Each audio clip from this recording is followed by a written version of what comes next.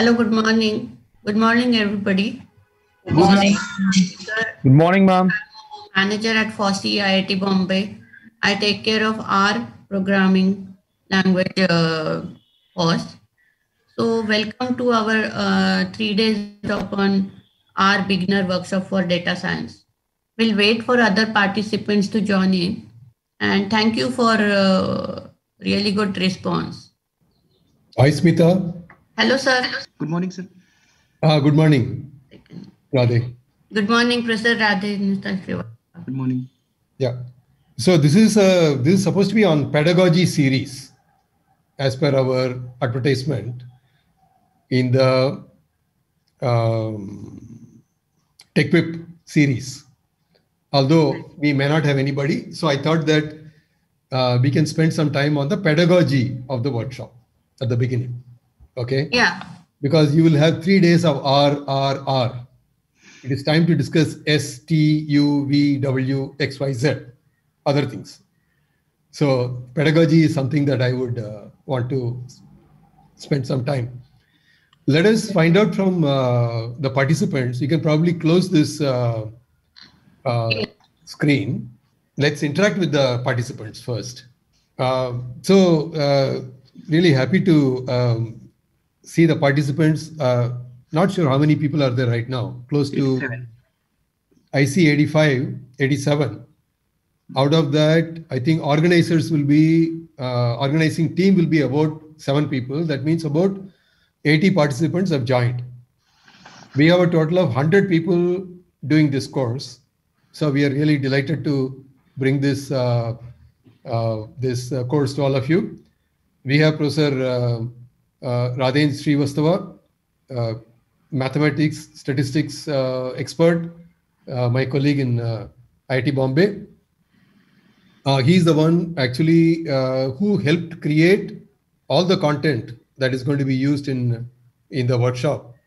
In fact, we are going to use a different style of pedagogy. And we will also have some more faculty members coming today, and also maybe definitely on Saturday, maybe tomorrow also. We want to see, I think there are about 50 people who are teachers. About half are teachers, half are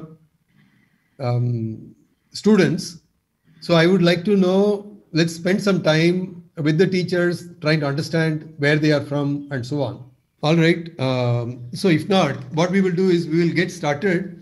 I just wanted to have a little bit of time for anybody else to join. The number has now gone to 100.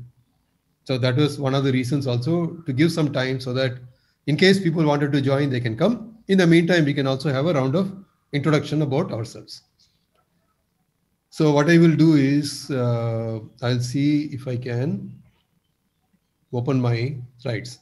Professor Radhin Dushka, you will have a session afterwards. Do you want to say anything now? No, I think it's fine, sir. You please go ahead. Yeah. Yeah. Okay. So what I'm going to do is now going to talk about pedagogy in this workshop. So this workshop is our 3-day workshop for data science. And schedule I wanted to take, 1 second. Okay, I wanted to see this because I can show you the schedule. Okay, I will quickly take you through the schedule, and then we'll take it from there. So until 10:45, I'll be interacting with you. Workshop procedure I'll explain shortly. Then we'll have a talk on applications on R programming language by Professor Radhe, who is a professor in Department of Mathematics, IIT Bombay. Then we will have, by the way, this workshop is on R, okay? How to use R for pedagogy. So quite a bit of time we will spend on R, teaching various aspects of R.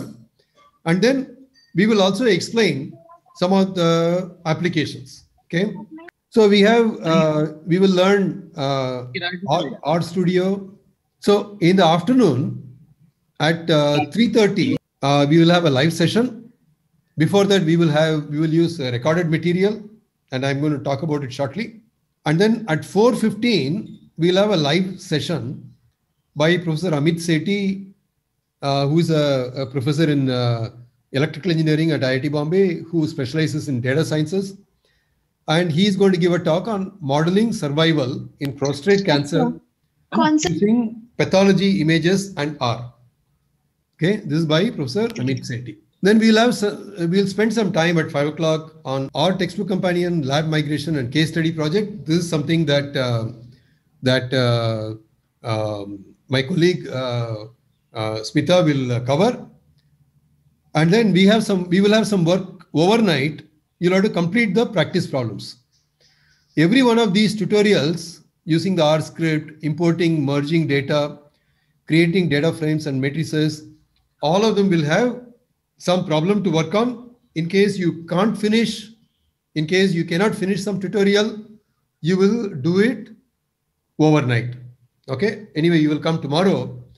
Tomorrow, 9:30 to 10 o'clock, we will discuss the practice problems. In case you tried, so let me just say this is optional. Okay. This is optional. Those of you who haven't finished today's practice problems, you're welcome to come. You have difficulty you attempted, you had problem in solving, you have a question, we will be there at 9:30 and it is optional. So then we will begin tomorrow's day with Professor Radin on data visualization and data formatting. And then we will learn to use various plotting tools available in R. Okay. Histogram, bar chart, and so on, and then ggplot too. And then in the afternoon, we'll have a live session, animation in R by the FOSSEE team. And then we'll also have basics of statistical computing by the FOSSEE team. That will be tomorrow afternoon. And then we will discuss how you can contribute and what are the benefits. And then overnight, once again, you will complete the assignment problems. And then once again in the morning, 9:30 to 10, discussion of practice problems. Then we'll have programming in R. And then Professor Radin Dushka will talk about introduction to machine learning in the morning. And then basics of statistical computing, part 2 by the FOSSEE team. And then in the afternoon, we will have a talk by Professor Ravindra Goody, who is a chair professor in data sciences. He's a professor in chemical engineering. So he will give a talk on motivation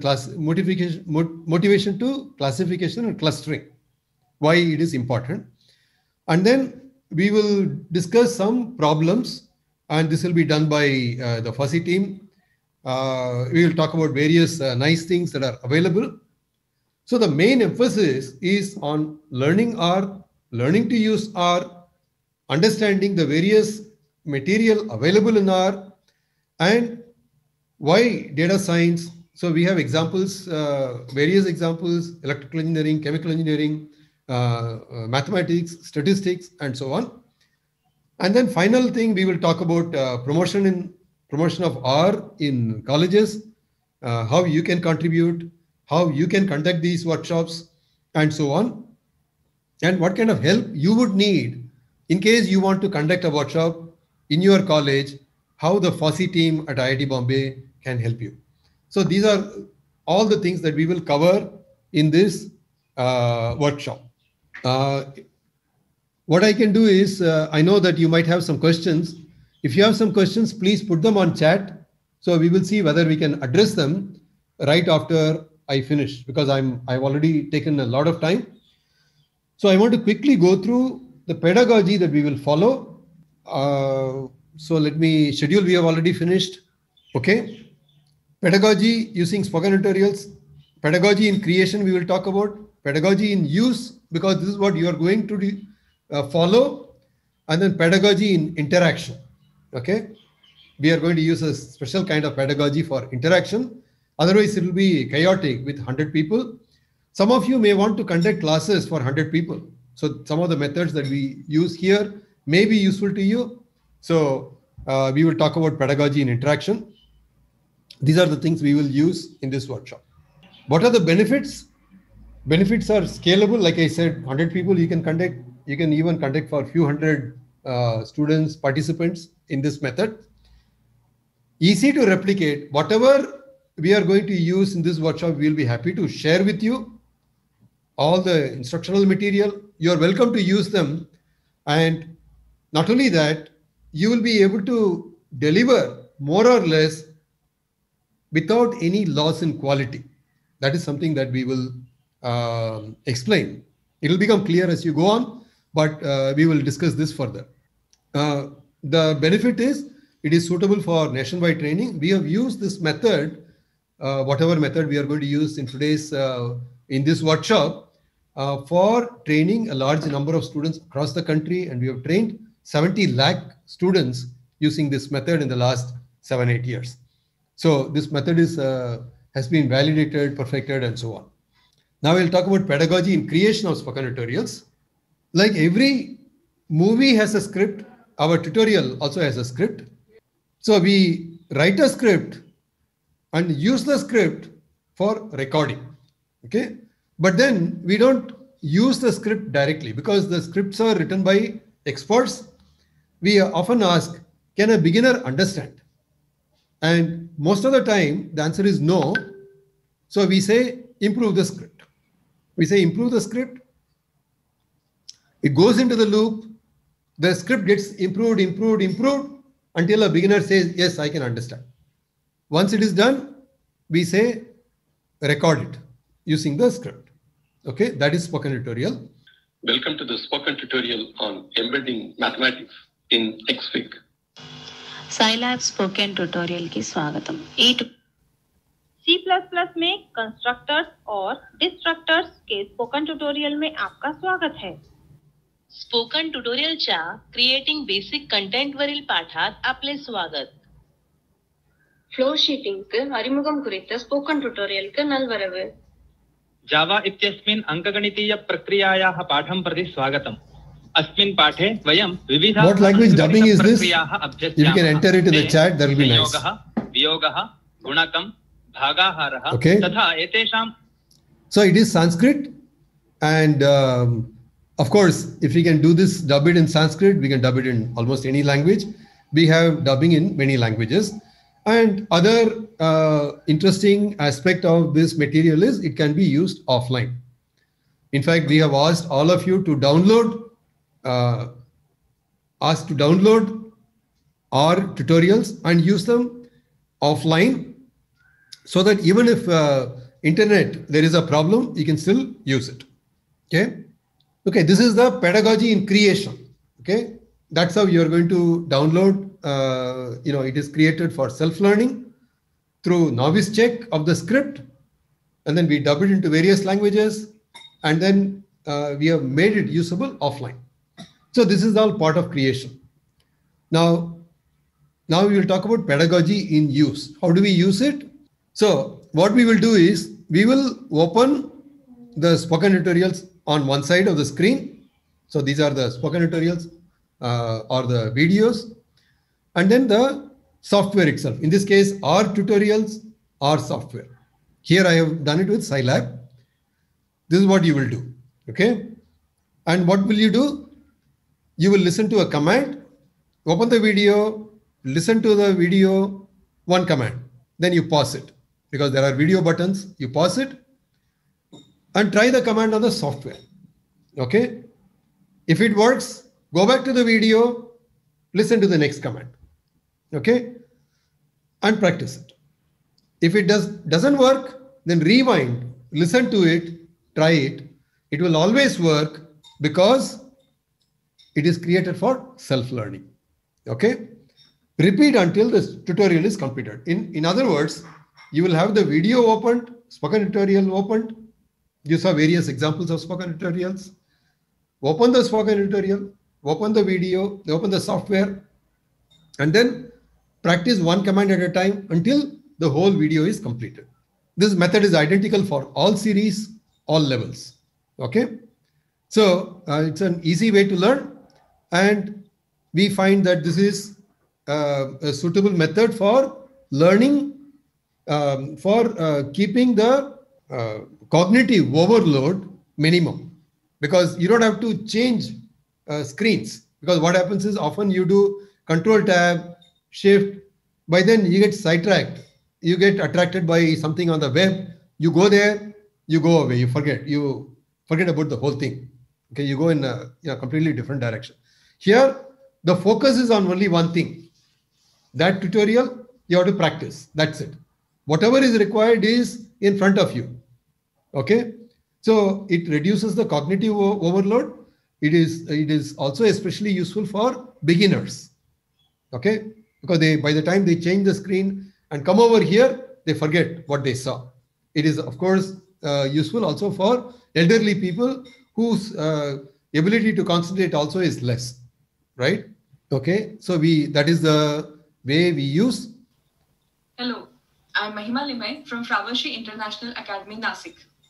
I'm ICT, IT and computer science tutor. Today, I'm here to share my learning experience with spoken tutorials. As the name itself suggests that with the help of spoken tutorials, we can learn various free and open source softwares. Recently, I have completed the HTML and Python course under National Teachers Professional Development Program. Spoken tutorials are created for self-learning and hence I was able to carry out every command shown in spoken tutorials. I want to add up here that not only our tutors but the students of our school are also using spoken tutorials for self-learning. It is helping us to enhance their ICT skills. I check the spoken tutorial website frequently for new tutorials. Learning through spoken tutorial helps us to spread the knowledge of technology and free open source software across the students, and they get opportunities to learn any software. As Fravashi International Academy is knowledge partner with Spoken Tutorial IIT Bombay, I would like to thank our management and our own Dean Sir, Dr. Sanjay Jairath, for giving me the opportunity to coordinate this project as a school coordinator. Okay, let's go to the next one.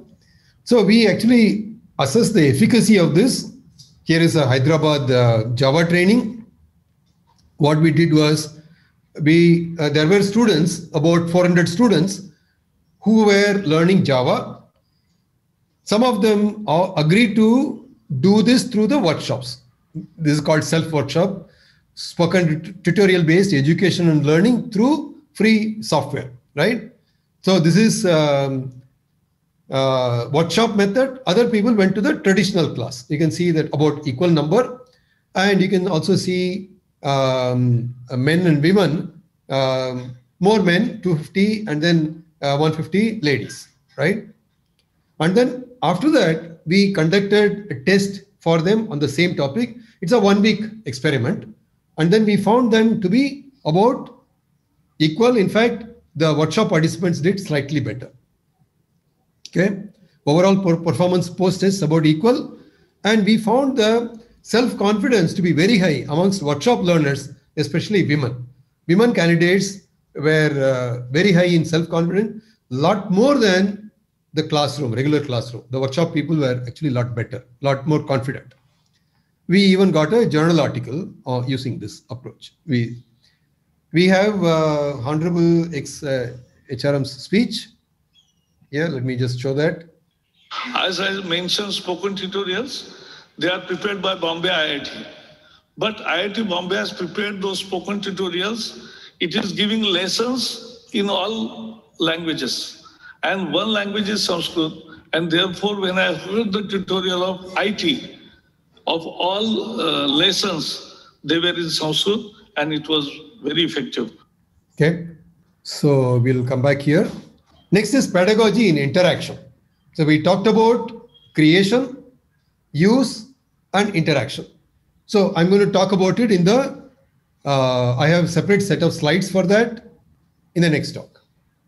Okay, we are running slightly late, but it is okay because we also started late because I wanted to make sure that some of the people who missed out for various reasons could join. Of course, we use the time to interact with you people. Is there anybody who has not installed R yet? If so, if you need any help, please put it on chat window.